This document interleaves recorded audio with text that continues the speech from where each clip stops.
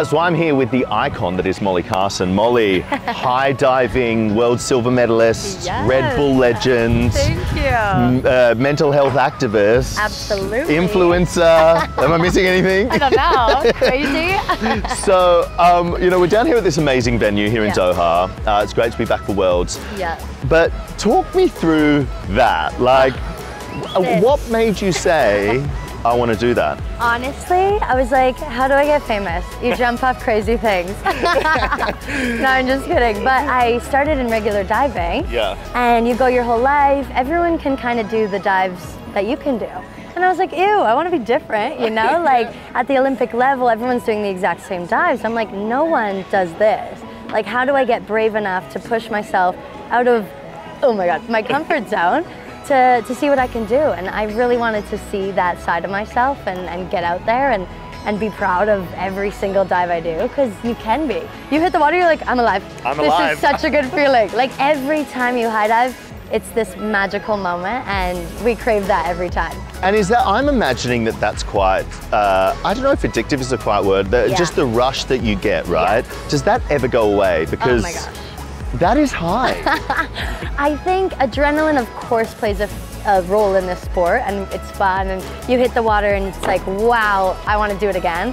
But fear is the other side of it, and it never goes away. Like I was telling you earlier, you stand up there and you're so high up, you're like, why? Every natural animal instinct in you is like, do not jump. Yes. Whatever you do, do not jump off of this. So you have to tell yourself, like, I'm ready for this, I'm built for this, and you just find a way to settle with fear. You get more comfortable with it the more you do it. So I'm in my 4th year of high diving now, and I'd like to say getting comfortable with fear, but it never goes away. Getting comfortable, I mean, that's quite an amazing thing to sort of be able to do, to be able to compartmentalize that. It's like a human natural instinct to save yourself. You know what I mean? Don't do it. Don't do it. Don't do it. And then to do it, you know. And then you're like, find one positive that's gonna make me jump off of this. And we train for it, we're so ready for it, but you can't train a lot of it either. That's another thing.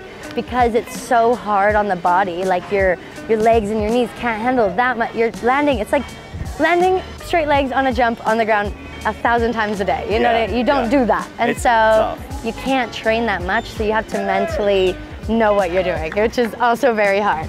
So what was going through your mind? You know, you come from diving, you've been on the 10 meter, you've been on the springboard, you've done all that stuff.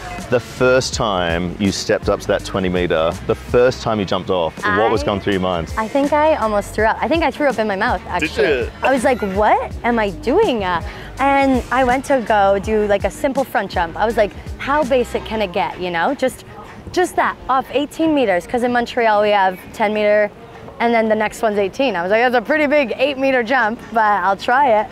I was so excited, like I wanted to do it so bad, but you're like, what am I doing? You know, that feeling, you get closer and closer, and your heart's like out here. It's like beating way out here, and you just like have to black out. You're like, 1, 2, 3, go, and you just jump. And in the air, it was like you do 10 meter your whole life, you know it's, what, 2.6 seconds every single time.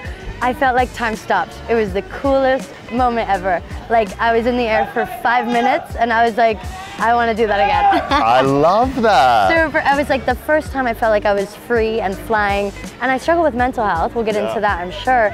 And so my anxiety, it was the first time it was silent. And I was like, it's just me in the air, no negative thoughts. It was amazing.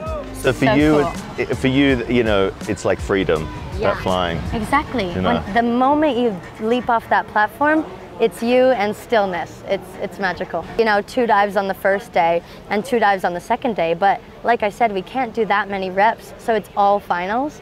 You don't get a prelim or a final. Every dive counts, and so every dive is important. So it's a one and done. One and done, baby. Does that add pressure? Obviously. I spat on you. That's okay. I'm freaking out.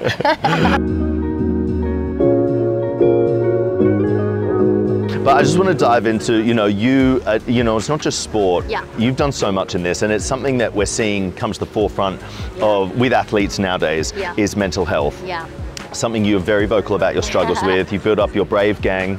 Shout out gang. to the Brave gang. But you know, it's something that you've been very vocal with. Yeah. So tell us a bit about that, like how you reached where you are now and as confident you are now speaking about it. Well, I was super, super lucky with the sport that I'm in that a lot of people were like, I want to watch whatever's going on here. Like, why is she in the roof of a building and wants to jump off? And so I gathered a lot of followers really quickly, and I was like, okay, but that's not my goal. Like, I have a message that I want to share with the world, and it's that you can do way more when you love who you are, you know what I mean? And you can't be the best athlete you can be when you hate yourself, and that's what I struggled with in regular diving. It was me against all these amazing, talented athletes, but they were so little and tiny. I'm a really tall diver. I'm like 5'8" compared to these little 5'2s nailing their dive for 10s. And I was like, how do I get to that level of spinning that fast? And it was a lot of comparison to other people. Okay. And I didn't feel comfortable in who I was. And I really struggled.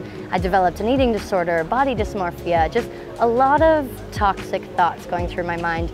But I wanted to do the sport that I loved, and there wasn't a nice balance. And so I was like, how can I find, you know, with this platform that I have now, 6 million people, I'm like, what is happening? Wow. But I want to never let another 16-year-old girl hate who they are doing the sport that they love. You know what I mean? That it's unacceptable. We're all amazing, and your body is capable of something beautiful, no matter what it looks like. And I didn't know that being tall had perks. The judges are like, she's so beautiful, she's flying, you know, versus spinning fast. Like, there's so many perks to who you are uniquely, and that's really what I promote. And I think that, you know, it's a fun message. I get to travel the world and share that, and it makes what I do so much more worth it. And does that, like, you know, being able to take, like you say, you've got this massive audience now, like 6 million is wild, you know, what is happening? I love it. But to be able to take, you know, what you do and turn it into something to sort of action real change with young people must have been an amazing thing for you to realize you could do. Oh my gosh, rewarding. And I was still struggling at the time. Like, when I started high diving, I was like, it's terrifying and I don't love myself fully. Like, I need to figure this out, because no way I'm jumping off that platform if I care about my cellulite. Like, who cares? When you're that high up, if you have a little bit of cellulite, who cares? You know what I mean? And that's what I realized. There's so much more to life than what you look like, especially when your life revolves in the 3 seconds you're about to do. And that was the coolest realization.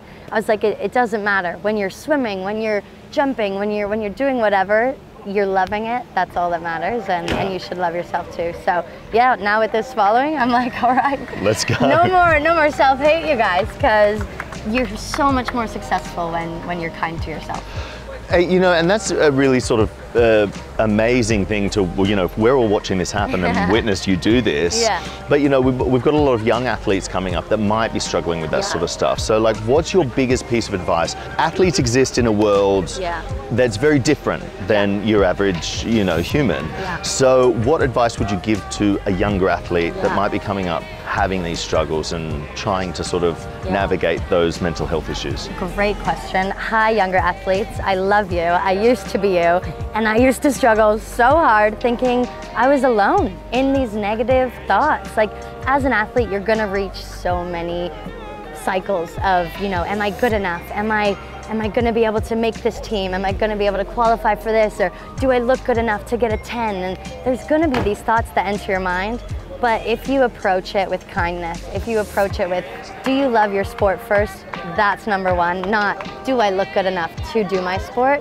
Flipping the mindset is my biggest recommendation, and it's the best way to get out of those ruts. So yes, you're gonna have negative thoughts, but if you can recognize the negative thought, I've done a lot of therapy on this, okay? If you can recognize that negative thought and just back it up with true statements. Okay, but I can get 10s. Okay, but I have done this before. I have raced that fast. There's just ways to remind yourself that you're awesome, and you are awesome, and you can do it. So, really cool. You know who else is awesome? Molly Carlson.